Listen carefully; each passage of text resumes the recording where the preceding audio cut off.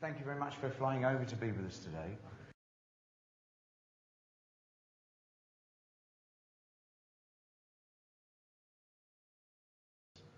Enormously. But before I start, I'd like to formally extend greetings from the entire nation of St. Vincent and the Grenadines, and of course from my husband, the Prime Minister, who cannot be with us tonight. We're really excited about the project from many points of view. It is actually one of the most beautiful bays in St. Vincent, and it's, for those of you who don't know, St. Vincent and the Grenadines is a multi-island state. The mainland is St. Vincent, and it's surrounded by 30-odd Grenadine islands.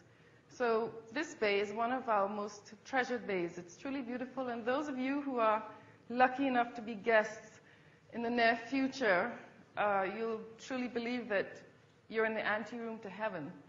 It's that beautiful. So Dave Ames is a man who knows how to strike when the iron is hot.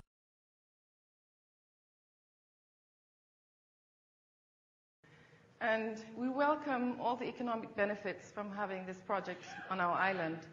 And it's been a real synergy because, you know, Harlequin Properties, namely Dave Ames and the government of St. Vincent and the Grenadines, have a truly mutually beneficial relationship.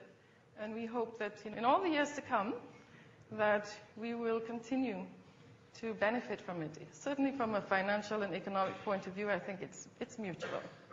It's very kind. Thank you very much. Okay. Thank you. Okay. Thank you.